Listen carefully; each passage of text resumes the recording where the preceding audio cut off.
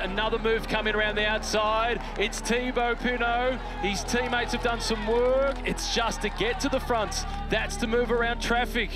Geraint Thomas, there's a gap. Thomas is being dropped. Alaphilippe can't believe his eyes. He hangs on. Geraint Thomas is coming undone. Under 300 to go. Pinot goes to the front.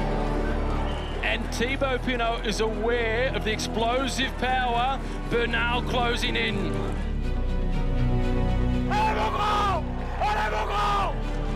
And this is Thibaut Pinot making his mark. It's at the top of the Tourmalet. And this is one small step forward for Thibaut Pinot.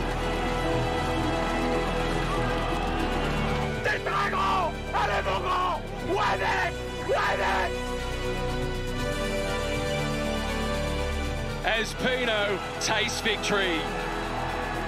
And Alaphilippe is next man in with crosswinds. Pinot and Alaphilippe 1-2 on the Tourmalet. Now we have Frenchmen at the top.